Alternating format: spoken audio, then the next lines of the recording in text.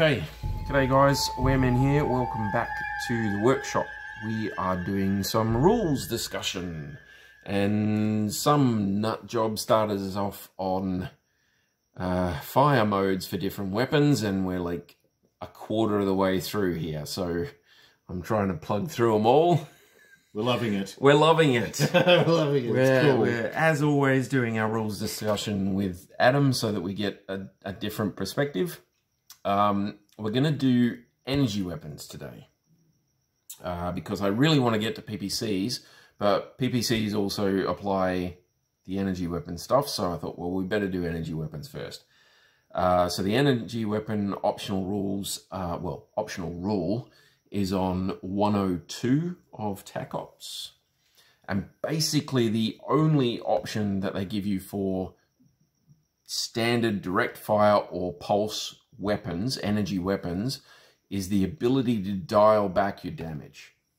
So you can reduce the amount of damage that you're doing with those weapons.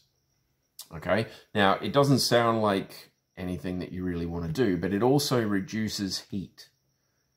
So as you dial the damage back, you are also damaging the heat value back.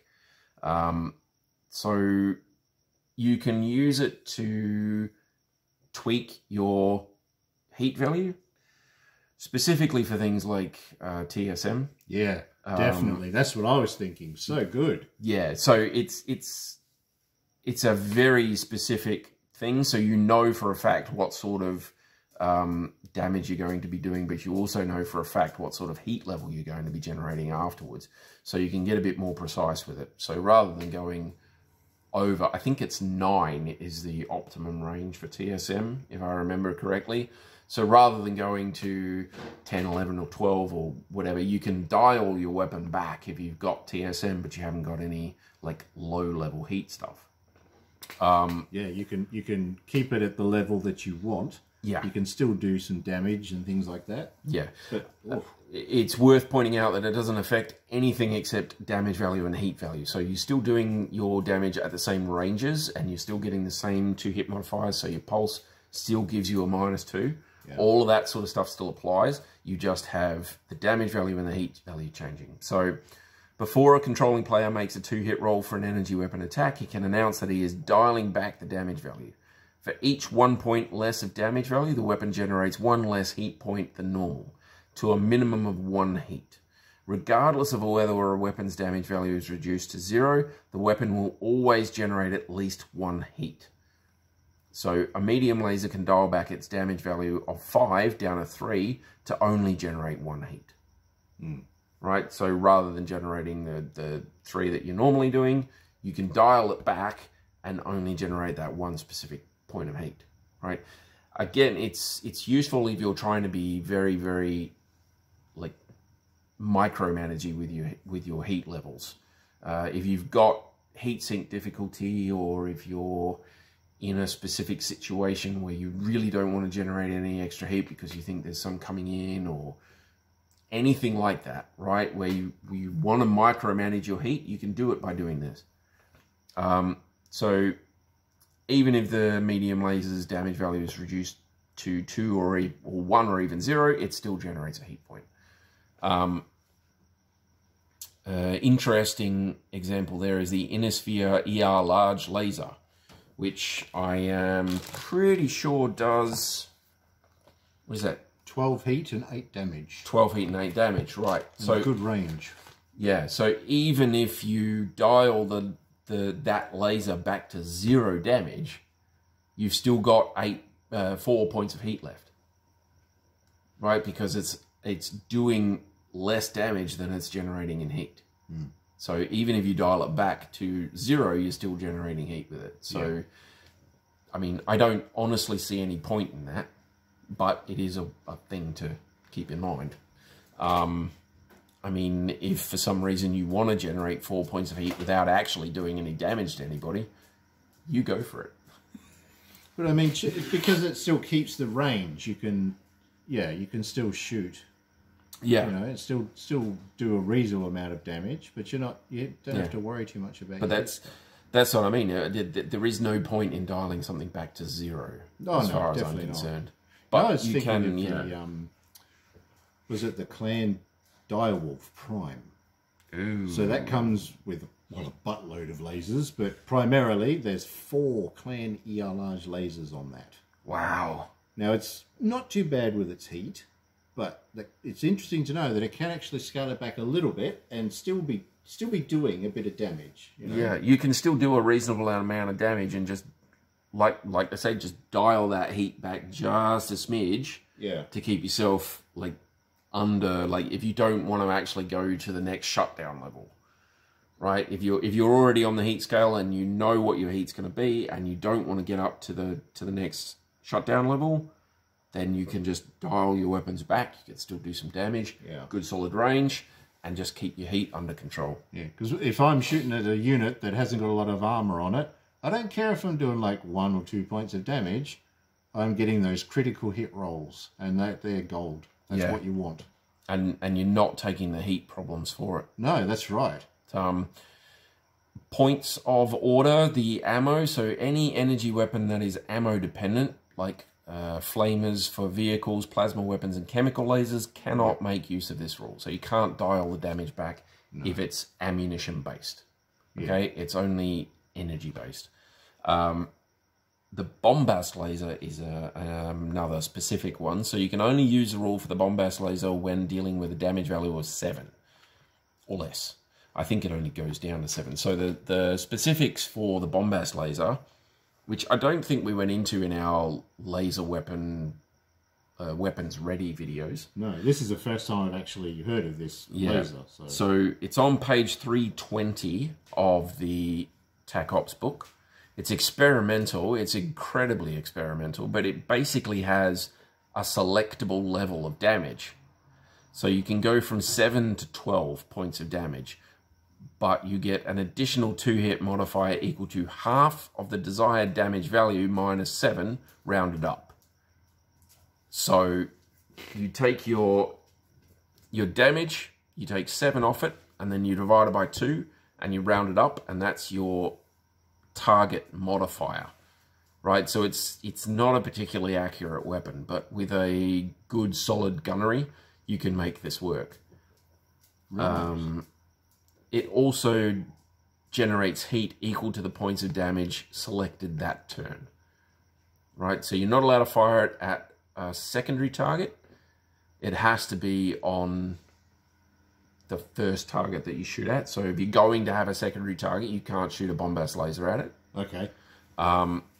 They are 3061 R&D, and the prototype design and production was 3064, and they're both the Lurin Alliance. So yay! that's you, isn't it, buddy? Yeah. Yeah. They're all Innisphere, and they're all very, very, very experimental. Interesting though. So you can adjust its damage and its heat, but the more damage you are to pump out, you've got penalties. Okay. Yeah, but I mean, with 7, if you think about it, with 7 points of damage, you aren't getting any modifier because 7 minus 7 is 0. Yeah. Right. So there's no modifier, and really, even with 8 points of damage, you're not really getting a modifier. Although you are rounding up, so it would be a +1. Yeah. So as long as you're doing 7 points of damage every time, you're generating 7 points of heat, but you're not generating an extra mod, right? But you can crank your damage up to 12 on those turns where you think, well, I've got a good solid chance to hit. That +3 modifier isn't really going to make much difference. Because when you crank it up to 12, you will get a +3 modifier. So 12 minus 7 is 5. 5 divided by 2 is 2.5. And you round that up to 3. So that's your modifier. And you generate 12 points of heat. But I mean, 12... Yeah, that's a lot of damage. That's to one location, though. To one location, yeah. That's more than a PPC does. Yeah. And... Well, for the Innisphere, that's... that's quite nice for an energy weapon. It's not too bad for an energy weapon. They take up, I think they're a couple of tons here. Let me just have a quick look. I was going to say, yeah, you definitely want the heat sinks, though, to... Yeah, you would need some extremely cool heat sinks. So we've got heat standard 12. Variable to hit modifier. Okay, so 7 tons and 3 spaces in a mech. Okay, so standard PPC sort of fit out. I was going to say, I'm pretty sure that's exactly the same as a PPC. At 7 tons and 3 spaces. So it costs 200 grand to buy. Oof. So well, that's me out then. Yeah, very experimental. Although the Weermans, they usually got a bit of coin. So. Yeah, but you can use the bombast laser with dialing it back, but you have to start at 7. So you can only dial a bombast laser back if you use it at 7 points of damage. So then you can dial it back and drop your heat down. Yeah, okay. But yeah, I mean, it's a thing. Yeah. Honestly, I don't see myself using this except for something like I've got that night sky that I really, really love that has all the lasers and things on it and uses the TSM. Yeah. So that is one that I think I might actually dial back. But generally speaking, if you're careful with your movement and your firing, you can keep your heat at a reasonable level. You can't micromanage it the same way you would with dialing damage and heat down. Yeah. But you can keep it reasonable. So, I mean, in a specific situation, I could see myself maybe doing this, but I don't think I would do it regular. It is very cool, though. It is extremely useful for the triple strength mime, like you said. That is so good, because you could have more bigger weapons and less smaller ones, because you can manage your heat better with the more specifically. So you could have more range. You know, yeah. Oh, yeah. That's the thing useful. is you can use a bigger laser, a longer range laser, something like a PPC out to 18, but dial the damage back and still get that damage out at range, but do less heat. Yeah. And you're building that heat up so that you can get the TSM on and blast forward. Yeah, that's pretty cool. Bless you, buddy. Wow. Okay. So that was just a quick one on... well, it wasn't really a quick one. That's like 12 minutes on dialing back energy weapons. And yeah, I mean, whether you use it or not and whether you use it for specific things is entirely up to you. It is an optional rule. You don't have to use it. You don't have to even pay it any attention. But we're going through some optional rules, and this is one of them. No, I'm thinking if you're a clan supernova pilot... which has the, what was it, the 6 clan large or something? Mediums on each arm. Large it was. It's got it is, huge range, but I think you can only get rid of heat for like 4 of them. So that could be quite useful for that pilot. You dial all of them back a little bit and just get that heat under control. Yeah, so here you go. Instead of 10, you can have 7 damage each, but you're firing out to, what was it, 24 decks or something ridiculous like that. It's huge. Yeah.